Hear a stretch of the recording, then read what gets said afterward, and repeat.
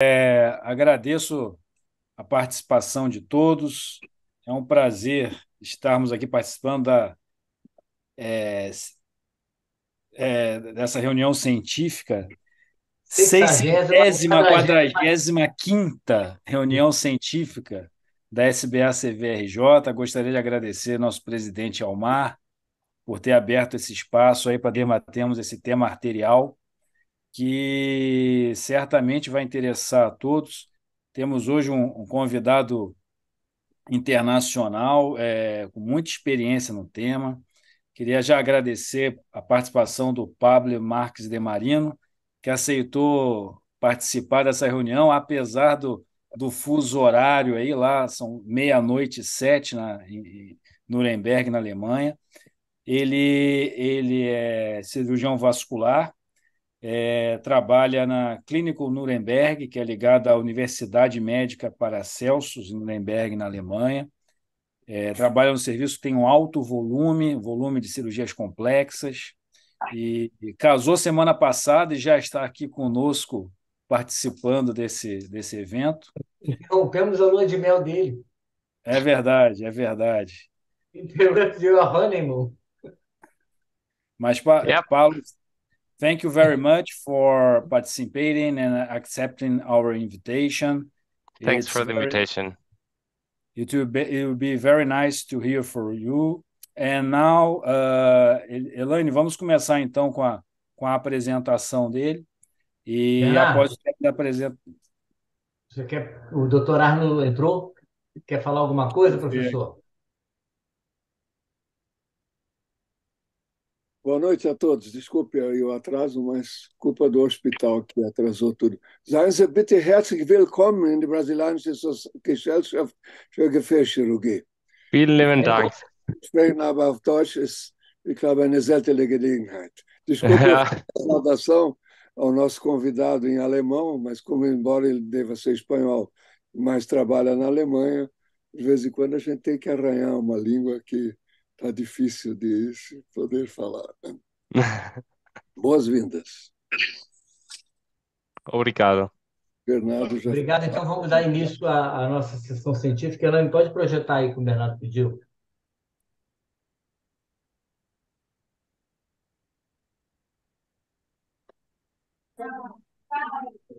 Good evening, good night from here in Germany, and thank you very much for this kind invitation. These are my disclosures.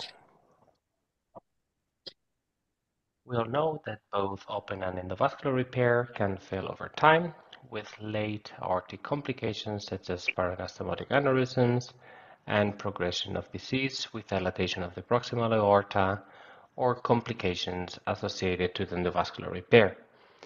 Both clinical situations are challenging as they frequently involve the paravisceral aorta, and they often occur in patients that are older and they present more comorbidities than those treated for a primary aneurysm. Even though this used to be an uncommon complication, it has been on the rise in the last years due to a higher life expectancy of this patient and the widespread use of endovascular repair, including patients outside of the structure for use. This means that this challenging situation has become a common problem in reference centers for complex endovascular treatment like ours, which is why in the last 10 years in our hospital we have studied and published different reports analyzing the role of fenestrated graft in the repair of these cases. The main reasons for failure after EVAR are a proximal endoleak due to extension of disease in the paravisceral aorta, migration of the stent grafts, and all kind of problems related to a poor initial planning, such as short, conical, or angulated neck that was not suited for an EVAR in the first place. We have actually become very strict with what a healthy neck means over the years, an undersized stent graft, or a low placement of the device. When it comes to the open repair, the two main indications are extension of disease and paraanostomotic aneurysms. One of the characteristics of these patients is that, except in the rare cases in which the surgical graft or the stent graft were placed very low in the abdominal aorta, in all the other patients there's really no available sealing zone under the renal arteries. which is the reason why the growing experience with fenestrated devices has led to an increase in the use of these techniques in order to achieve sufficient sealing in the suprarenal aorta. But the fact that fever is visible in this patient doesn't mean that it comes without additional risks and complications. So we're going to try to sum up the main technical challenges involved in this treatment and some tips and tricks to try to overcome those. One of the first technical issues that we have to face during planning and execution of both failed open repair and EVAR is the short working length that we have in these cases due to the previous graft or stent graft. The short distance between the renal arteries and the bifurcation of the previous graft makes the treatment with a standard modular approach of a fenestrated tube and a bifurcated graft cumbersome. Of course, one of the solutions for it would be to treat the patient using a proximal extension with a simple fenestrated cuff that seals in the previous surgical graft or endograft.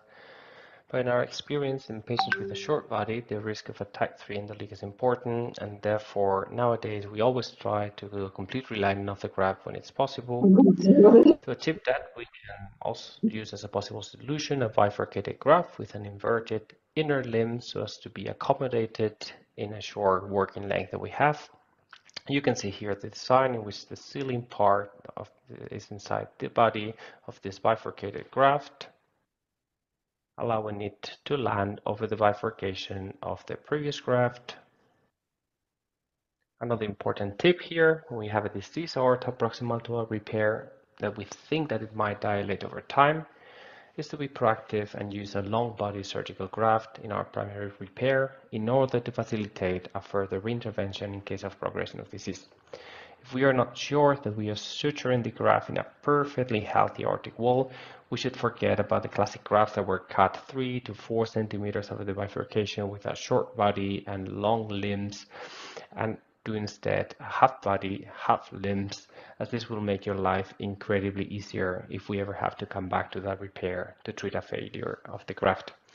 Try to think about the younger surgeons that will receive this patient in 5 to 10 years and make this your present to them. And the same case with primary EVAR. We try to use a long body endograft when we think this repair might not be durable in the long term instead of a shorter body endograft. The next problem that we might encounter in patients with a previous EVAR is the catheterization of the stent graft.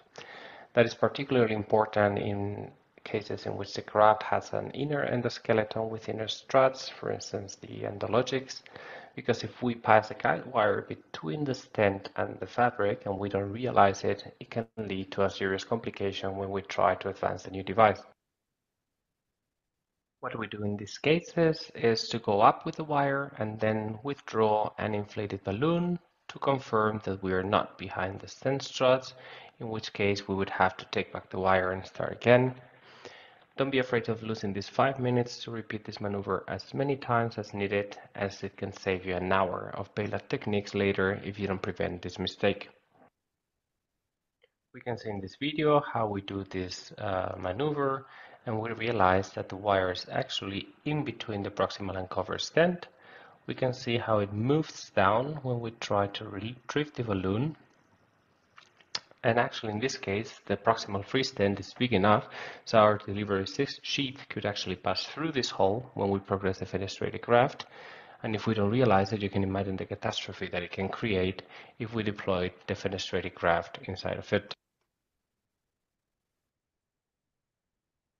That's why we took the wire out, started again, and rechecked that we were in the correct position with the guide wire this time. As you can see in the video, now the balloon is being retrieved without any resistance.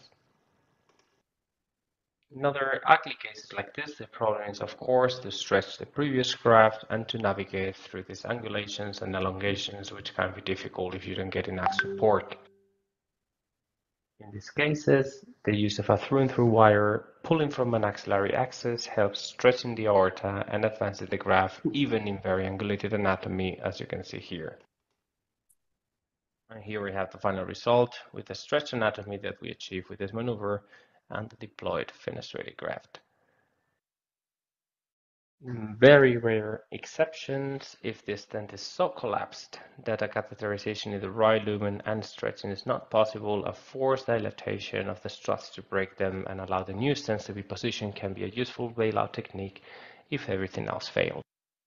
Another common issue with these patients comes with the orientation and positioning of the stent graft. As you can see here, in patients with several endovascular procedures, it might be difficult to visualize the markers. You can see here this salad of markings, lines, and points. So it's important to plan markers in areas of the graft that won't be overlapped with the previous ones, and to take all the necessary time needed to be sure that the position and clock orientation are right before deploying the graft, as repositioning and turning might be cumbersome once deployed due to friction with the previous graft. And finally, the last important problem is to catheterize the target vessel through the previous stent struts. These cases can look like this, with lots of stents and dozens of markers in between. In these patients, we might need to pre-dilate the stent struts of the previous graft with a non-compliant balloon to gain access, even if we think that we are in the right position in relation to the strut. If this doesn't work, that means that we might be in the side of the strut that allows less space to access the vessel, so we might need to recatheterize again and again until we find the best possible entry between the struts. In a normal fenestrated case, we always try to keep the wire in the vessel at all costs and try to exchange different catheters, sheaths, and balloons to access the artery, but in this case, it's the complete opposite. Don't be afraid to take out the wire and restart again until you find the proper entry to the vessel in relation to the previous stent graft. I'm going to show here an example of how things can go wrong very fast if you're not completely maniac, checking and rechecking everything in each step to show that it's going in the right direction. This is a 65-year-old patient with a previous EVAR with acute Zenit alpha in 2016. The patient had two relinings of the right iliac limb due to thrombus formation and due to infolding, as well as embolization of a lumbar artery due to a type 2 endoleak in a different center. But the aneurysm showed progression during follow-up, going from 67 to 80 millimeters, and there was a suspicion of a type 1A endoleak in the CTA, so he was referred to us, and we planned to treat him with a fenestrated cuff. This was the proximal extension that we planned with 3 fenestrations and a double-width scallop. So we advanced the device, and we started with the catheterization of all target vessels without a problem. But as we already had 2 anal sheaths in both renal arteries, we tried to release the stent graft, and we see that the proximal part of the device does not open even when we have the trigger wires out. We look closer and we see that there is a dislocated iliac stent over the proximal part of the cuff. One of these 2 relining stents that the patient received in the right limb before this procedure was around the proximal end of our device, preventing it from opening. So we first tried to disrupt the stent with the coda balloon that we always have on the table for these procedures, but you can see here that it was not working at all. And the result after this PTA was similar to the picture before: the dilatation with the stent all around the proximal part and not being dilated at all. We then tried with a high pressure non-compliant balloon, and we can see here how it slowly manages to break the bare metal stent, allowing the stent graft to expand proximally. This is the result after this first PTA. As you can see, it's a bit more open. And once the resistance from the stent was out, we redilated with the coda balloon again to bring the proximal stent graft to the diameter of the proximal aorta where we wanted to seal, and you can see here the result. We continued normally with the stenting of the target vessels, and the completion angiography showed no proximal endoleak with patent target vessels. This is the image of the stent we got in the control CTA. We can now tell that we have seen this patient again last month for the 1-year control, and he's doing well. The stent is still there, and he has no endoleak and no new complications, so we really dodged a bullet there. To summarize a bit our experience with these cases, in the past years we have a total of 105 patients treated with FEVR after a previous repair, of which 35 had a previous open surgery and 70 a previous EVAR. Here is the graph configuration for these patients. We can see that more than 60% of them had a complete relining with a fenestrated composite graft, as we say, which is the configuration that we used the most in the last years, and 38% of them had a fenestrated cuff. The technical success in our series was 93%. From the 7 technical failures, in 4 patients we were not able to catheterize and stenorenal. Another patient had a device with 6 fenestration and had an occlusion of the 2 stented left renal arteries, which had a very small diameter. In another patient, the bridging stem was deployed in a branch of the main right renal artery due to a mistaken wire positioning, resulting in the loss of the kidney. And finally, one patient had a type 3 endoleak between the previous EVAR and the cuff. We treated him with endoanchoring between the 2 grafts 3 months later, but the endoleak persisted, and we finally had to extend it distally with a bifurcated graft, including an inverted limb. We can see here one of these technical failures in which we had an occlusion of the 2 small renal arteries. The 30-day mortality in our series was 1.9%. The first patient had a diffuse retroperitoneal bleeding and underwent laparotomy with abdominal packing, but he developed a multi-organ failure and died on the 5th postoperative day, and the other patient died 2 days after the procedure due to complications following bleeding from one renal artery. There were no cases of spinal cord ischemia. 5 patients presented with major postoperative complications. The patient with the lost right kidney that we said before required dialysis. The patient with the occlusion of the 2 renal arteries on the left side had a persistent renal function deterioration. Another patient developed a pseudoaneurysm in the femoral artery, which needed to be treated surgically. One patient had a pneumonia, and the 5th patient suffered a myocardial infarction. We had only 1 death related to the aneurysm during follow-up. This 86-year-old patient had a contained rupture 9 months after the procedure due to a large type 1B endoleak. The patient collapsed 3 hours after admission, had an emergent open conversion and of the center, but died 3 days later from rupture-related complications. During a mean follow-up of 33 months, 13 patients needed reinterventions, and as you can see in the table, the most common procedures were occlusion of the EMA or lumbar arteries due to type 2 endoleaks, relining of the iliac limbs, or relining and extension of the visceral vessels due to stenosis or endoleaks. So to summarize, dear colleagues, we consider that FEVAR as a rescue for failed previous EVAR and open repair is a safe and effective alternative to open conversion in selected patients, showing high technical success, low mortality and morbidity, and good midterm outcomes. For this reason, we consider it the best option to treat these cases if technically feasible, but one has to take into account the additional technical difficulties during planning and execution that makes it way more demanding than primary FEVAR procedures. Muito obrigado.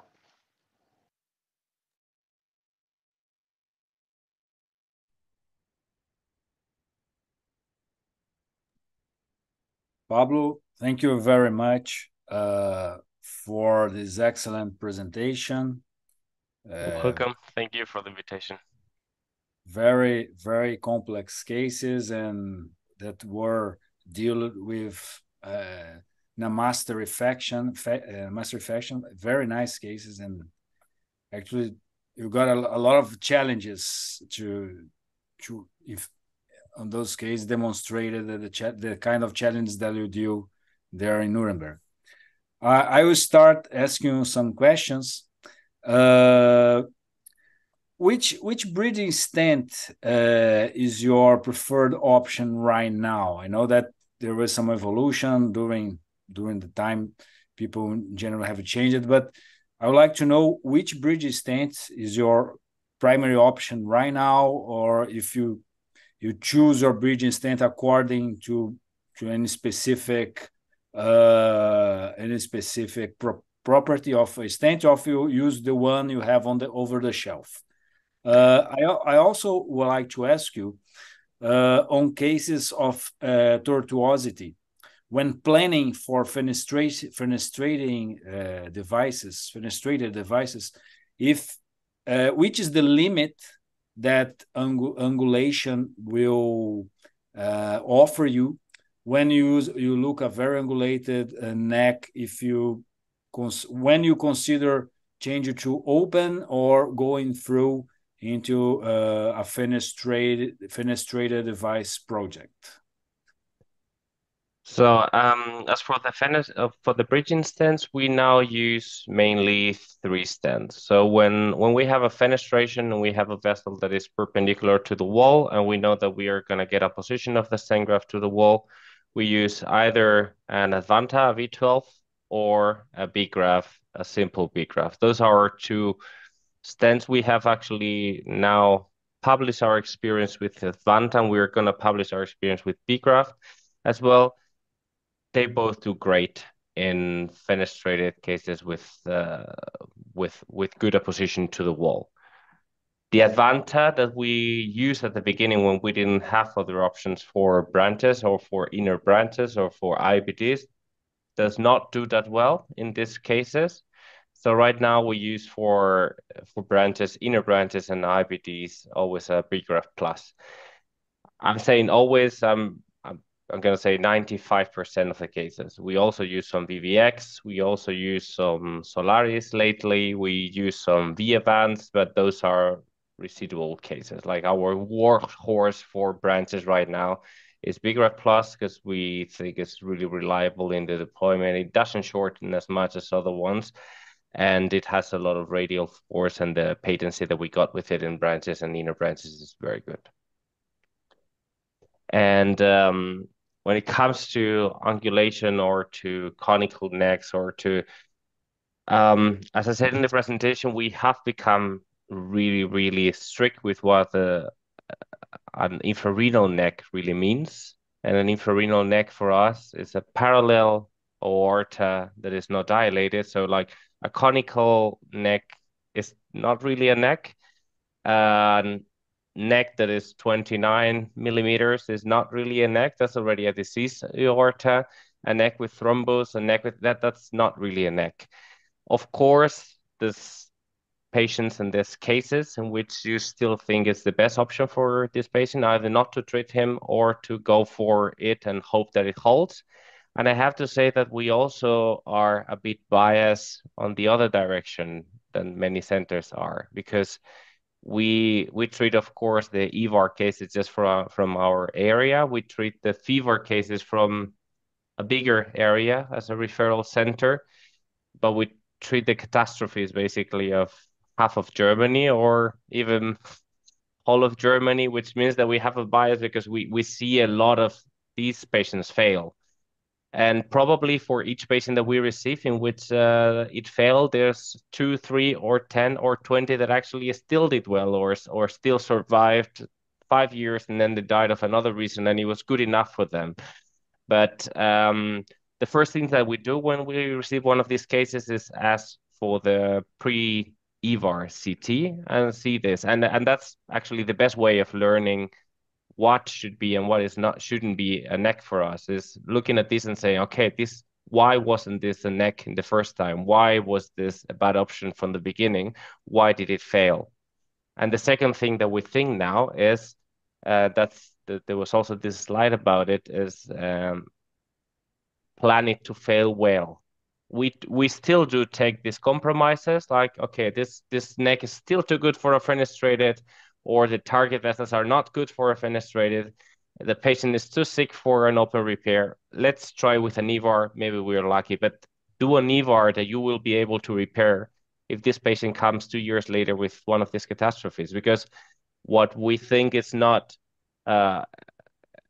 proper is to say a patient, okay, you're fine enough to operate you today, but if in 1 year or 2 years you come with one of these terrible complications, we'll tell you, I'm sorry, but you're gonna get with your endoleak and you're not fit for a repair anymore. Okay. Paulo would like to make your comments now. Yeah. Congratulations, Pablo. Amazing presentation. As Thanks. we wait we was talking earlier, and of course that the main question here is probably to prevent, how to not be here. But I want to highlight some points, and you was talking in this direction right now, because in Brazil we have a little more difficulties than you. It's harder to have a customized device. It's much harder. We have financial problems. We have it's more hard to find a center like yours here. So we need to adapt. We need to adapt and to play what we have. So talking in this direction that you was, there is, for example, any device that you prefer when you are thinking in probably or possibly need to increase the treatment later. Yeah, There is there's two main things. a Oh, sorry. device. There's two main things that we take into account. If we think, okay, this aorta might dilate over time, or this is actually like the suprarenal aorta may have a progression of disease and fail, there's two main things. First, we have to get our device inside, and we have to be able to rotate it and to reposition our device. And second is we have to have space from the target vessels to the bifurcation of the device. That means that we tend to use stent grafts in which you can choose the length of the body. In our case, the Cook Zenit Alpha is our workhorse for that, but like there's other stents in which you can use a longer body. The longer, the better. Like it will make your life incredibly easier. If we think that it's not a good option and we have to go, for instance, for gore, we try to do a conformable because we have 1 centimeter or 1.5 centimeters more of body in which we can work when we have to come back. And the second thing is avoid those stent grafts that have a very, very narrow limb up. A lot of the very low profile stent grafts, like the Minos or the Incraft from Cordis or all of those, they have such tiny limbs in the part that you have the overlapping with the iliac limbs that either the device will not come in or it won't let you any space to do any maneuver to try to catheterize your vessel. So those two are the main criteria to choose the stent graft if we think that in the future we might need to come back and do a second repair to this patient. There is any free flow that you really don't like to use in these cases? Any what? Free flow, any kind of free stent. Proximal bare stent.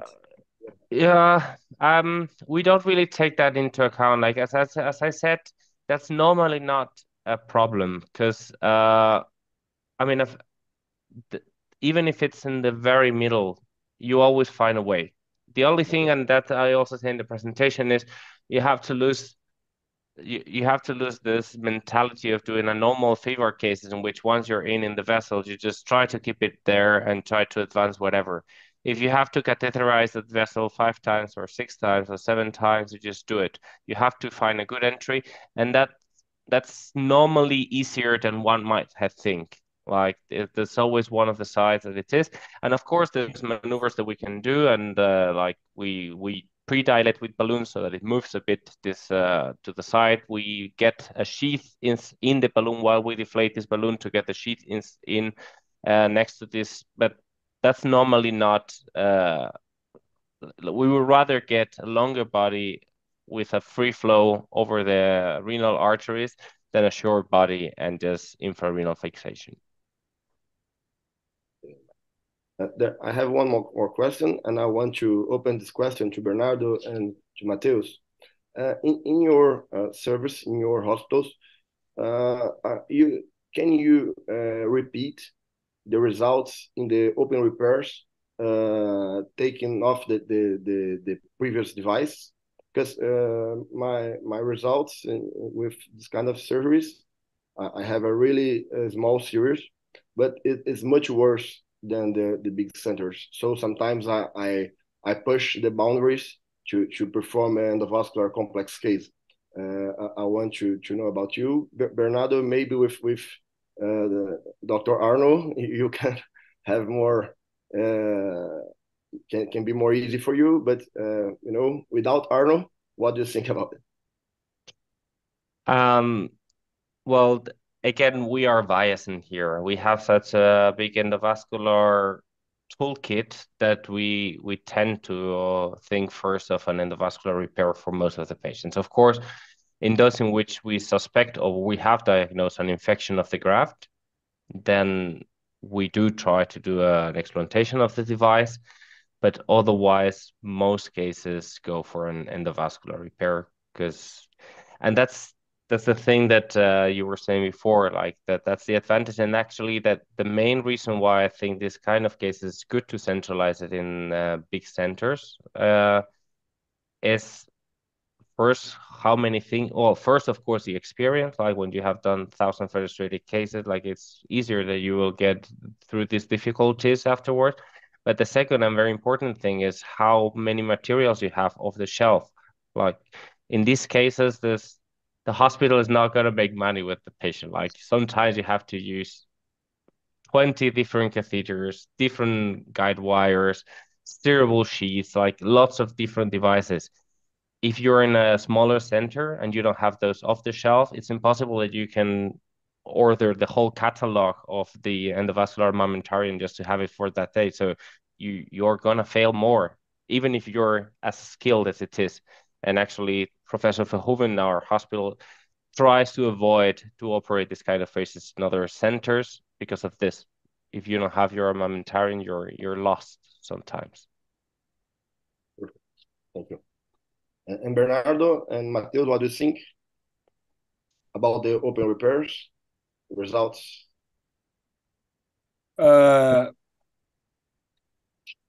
Open explantation is a complex surgery, and we have some experience of explantation of complicated previous repair.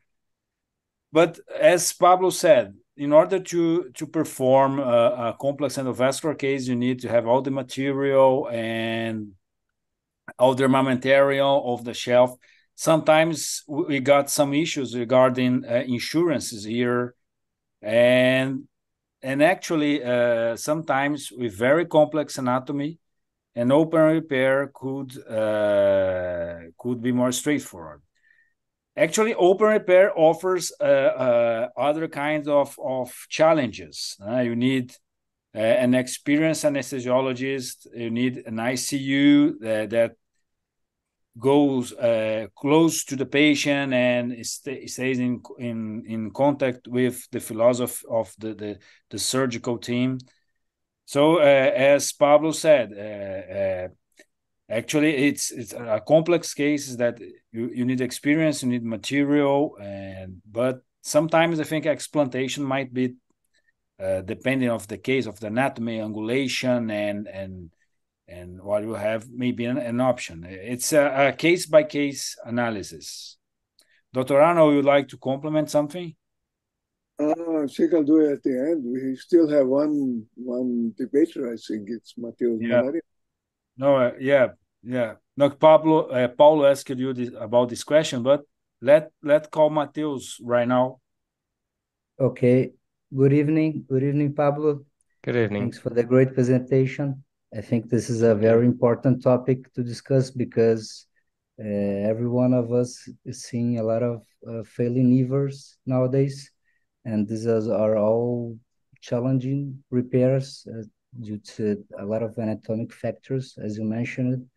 The first question, I think you already partially answered, is what your choice in urgent setting in failed evers. Do you use off-the-shelf devices such as the T-branch? Do you like an open repair? And do you have a threshold for a diameter sag for safely ask for a custom-made device? Because these patients sometimes lost their follow-ups and get to us with 80 millimeters aneurysms. So do you have a threshold for safely ask for a CMD? Yeah. That's actually a very good question. We Well, for us, it's different if it's, of course, a ruptured case, or if it's a symptomatic case, or if it's just a big aneurysm for us. If it's just a big aneurysm, we try to still go for a CMD.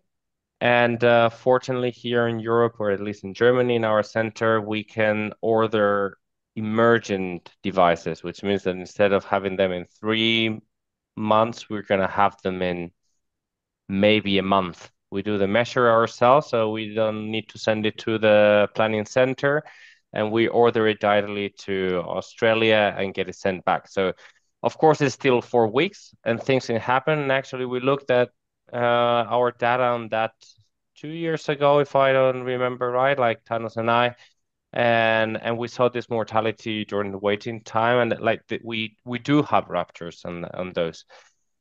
But if it's just an asymptomatic aneurysm, we still try to go for CMD because we think it's the best case for the best opportunity for the patient. If it's a really emergent case, a symptomatic case with a big endoleak, or if it's a rupture, then we see what we have. If we have the place, we can use a T branch. We also have an off-the-shelf uh, low profile T branch, which is actually a custom made branch device similar to a T branch, but that we always have in our shelf.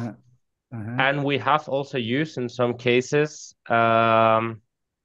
stent grafts from different patients, like CMD patients. We normally have 8, 9, 10, 11 stent graft, like fenestrated stent graft from patients that are in the waiting list and that the stent graft is already in the hospital.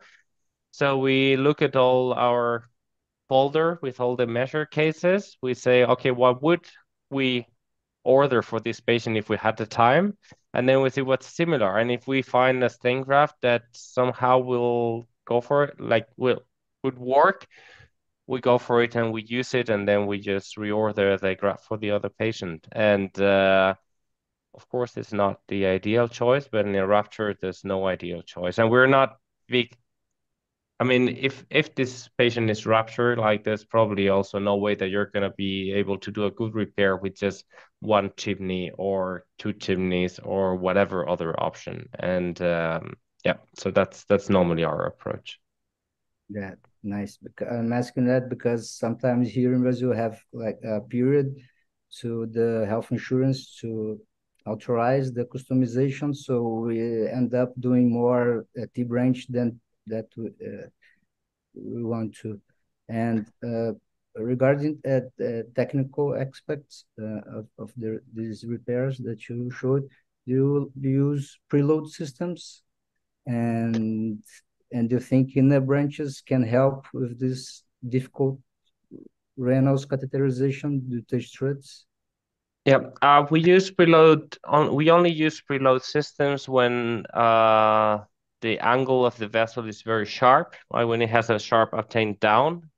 We normally still try it from down, and we leave the indwelling wire in place just in case we don't make it from down. And if not, we can always snare it from the axilla and go from up.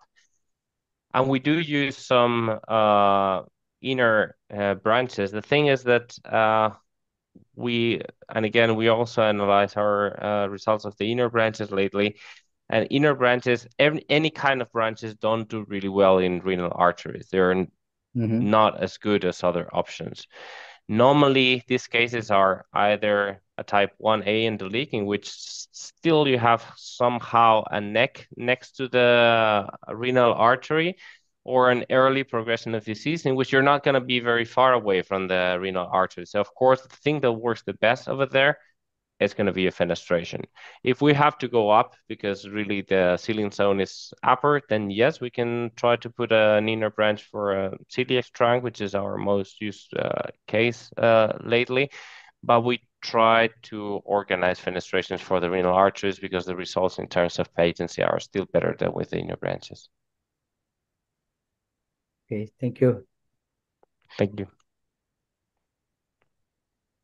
Okay, Pablo, I have another question for you. I also like to know if somebody from the audience want to ask some question, just hold your hand on the chat of the Zoom. Do you think is there any space for endovascular on collagenous disease like Marfan, or right now all the cases you send it to open repair? There has to be a very good reason for an endovascular repair. I mean, the first and good reason in some places could be that you don't have any center that can offer good results in thoracoabdominal open repair, which might be the case in some countries, or at least in some areas of some countries. We don't have that problem. Fortunately, we have two centers next to us, which are Aachen in the north of Germany and Freiburg in the west of Germany, which have an extremely high experience on like with Professor Czerny and with Professor Jacobs in open repair of this pathology. And we send, I would say, 99% of the cases over there. I mean, only really if we think that the patient wouldn't survive an open repair and still we want to do a treatment, we will try to go for this. In this case, we always try to use longer bridging stents to really land in a very, very healthy aorta and to prepare it to fail well or to even do a reintervention that has to be open. But it is like we still think that the first choice for those patients is an open repair if you have someone that can offer good results on that, which is getting rarer with the time. Okay. Daniel Drummond. Hello, Daniel. Hello, Pablo. Outstanding Hi. lecture. Parabéns, Bernardo, para o Dr. Arno, todo mundo na organização. I have a question. In Brazil, we have some groups that used to place all self-expandable stent inside the visceral. What do you think about it? Is it necessary, or you do in selective cases? I think for branches is a very good option. We don't use it probably as much as we need it. And actually, there's some data coming from other centers, like from Gustavo Oderich, your landsman, and other centers which are showing extremely good results with self-expandable in branches. We are using it less, first because we don't have it off the shelf. Second, because lately we have been doing a lot of the branches from below and with steerable sheaths or with self-made steerable sheaths that we do just pulling with a wire from the sheath. And we've had some problems passing like for instance, the Solaris stent, which is one of the ones that we have off the shelf, passing it through these steerable sheaths to get into the vessel. So I think in terms of patency on the long term, once you do it, perfect. And if you're doing it from an axilla, it's probably a perfectly good option if it has the radial force to send it. But we use it less because we do most of our branches from below right now. And when it comes to fenestrations, I think there's really no advantage on using a self-expandable stent. Like I think a bare metal stent will give you the radial force, will give you the more precise positioning, and will help you then with the flaring that you have to do to seal that fenestration. So in fenestrations, we really never use a self-expandable one. Pablo, I have one more question. Mateus was talking about the T-brand, and I was thinking, and how often are you using the T-brand now in Nuremberg? In my time with you, I think I never saw any cases, and we perform more than 100 cases at a time. So how are you with this today?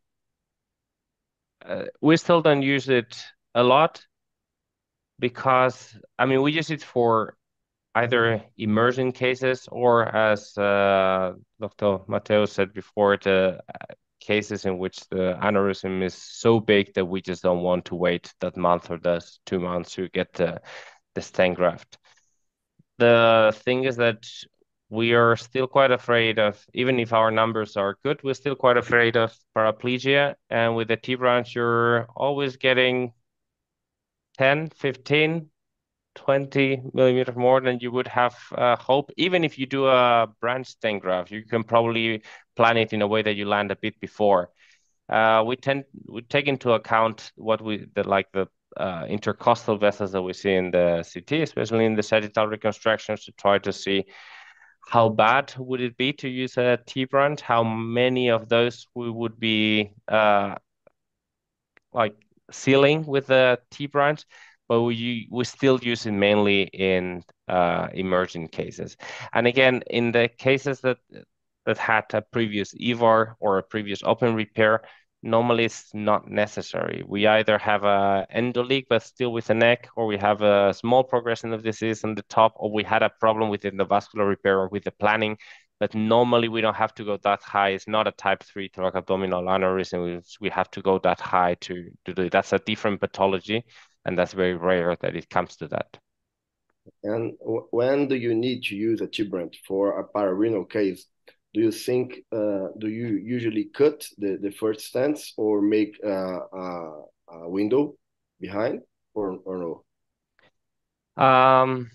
We haven't done that. We have cut some stents. I mean, especially in these cases, as I said before, in which we have to use the stent graft of a different patient for another one, and we somehow have to make it work. The problem normally is that you're playing a kind of dangerous game with the releasing device and with the maneuverability of your stent. And if you already have a lot of friction inside of one of this and you're not able to reposition it or to rotate it, you can end up in a difficult situation. So we tend to avoid it. And if we really have to do it because it's a really big progression of disease and we have to land over there, we just take the risk of the paraplegia. We do everything that we can in terms of our protocol to prevent spinal cord ischemia, but we take the risk. Thank you. Dr. Arno? Well, it's really been a very outstanding presentation. I would like to Thank you. congratulate you for, you showed several situations that took to the failure of EVAR and how to deal with that. And most of all, I would like to congratulate you for the outstanding follow-up that you have from your patients, which is very, very remarkable. I think this is very important that you know exactly how are your patients doing for the rest of their lives. I think I only have to congratulate. I'd like to ask anyone else Thank you. like to make any question.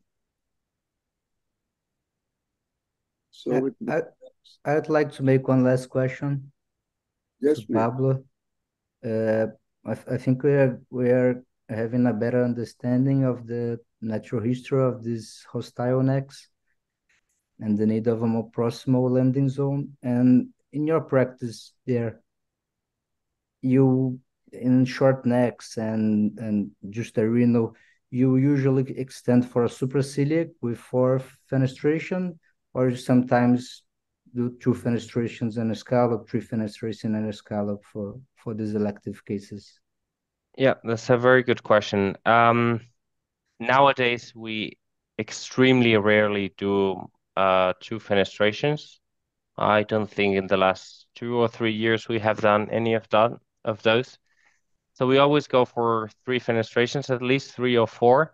Our most common device nowadays is a 4 fenestrated graft. What we have done, and we also published it last year in a European journal, is some of these cases in which is really just a pararenal aneurysm. So there's not a type 4, there's no visceral involvement.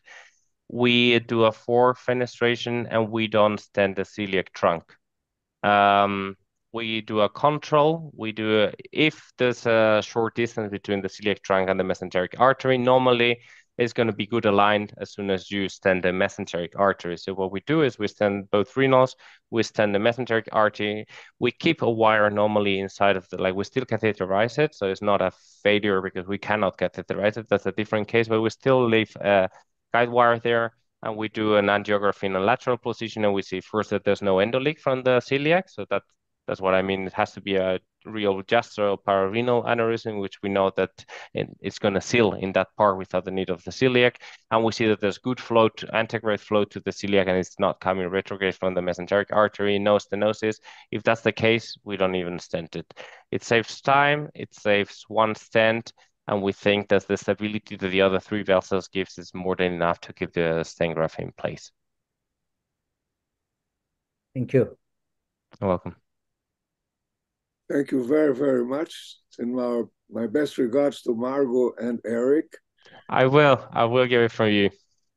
And I'd like to pass the words to our president, Dr. Almar Bastos, for his final comments and closing. Almar? No sound. Sem som, Almar. Fazer mais algum comentário, alguma pergunta? Gente, muito obrigado pela presença de todos. I'd like to thank Dr. Pablo for the great... como é que eu falei, Bernardo? For the great... Presentation. Presentation, yes. In this night. Thank you for your time. Thank you for the Not invitation. sleeping this time. It will be a pleasure to have you here in Rio de Janeiro in our presidential meetings in the future. I'll be really glad to join you. Obrigado, gente. Foi excelente. Obrigado à organização do evento, que não é só minha. Eu tenho uma diretoria científica, doutor Ardo, doutor Bernardo, e graças a Deus estão aqui comigo. E muito obrigado. Acho que foi um excelente evento. Tivemos perto de 40 participantes. E muito obrigado a todos. Queria que todos abrissem as suas câmeras para a gente tirar aquela foto. Dr. Pablo, open your camera for us to give a picture. Yep.